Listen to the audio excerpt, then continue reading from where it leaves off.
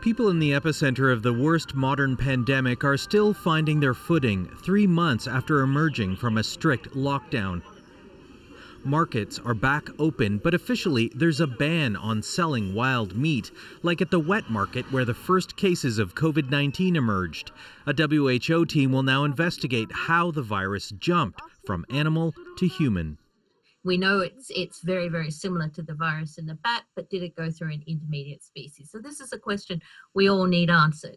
Bats have passed around coronaviruses for thousands of years. Because they're mammals, humans are susceptible to the pathogens they incubate.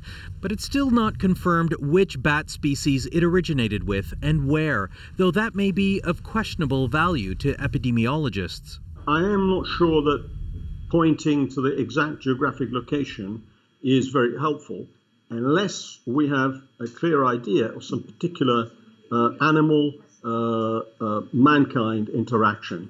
That may be difficult to prove. It took a team from Wuhan's Virology Institute a decade to nail down the exact population of horseshoe bat that carried the SARS virus.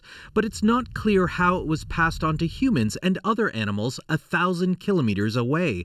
Still, knowing where it started could prevent future outbreaks. If it's in a bat species that's distributed across China or Asia, that's a different story than if it's a really localized species. So maybe there would be efforts such as restricting access to where high-risk bats are. Maybe it's thinking about animals that might be in contact with those bats if bats are the source.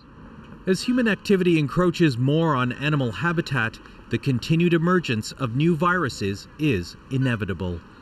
Vicadopia, CBC News, Toronto.